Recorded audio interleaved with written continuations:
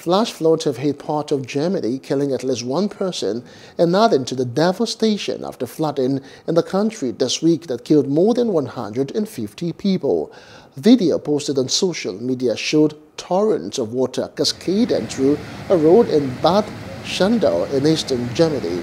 Sunday's death brought the death toll to 156 in the country's worst natural disaster in almost 6 decades. Some 110 people were killed in the worst-hit Awela district south of Cologne.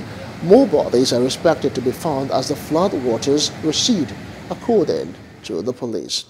Hello, hope you enjoyed the news. Please do subscribe to our YouTube channel and don't forget to hit the notification button so you get notified about fresh news updates.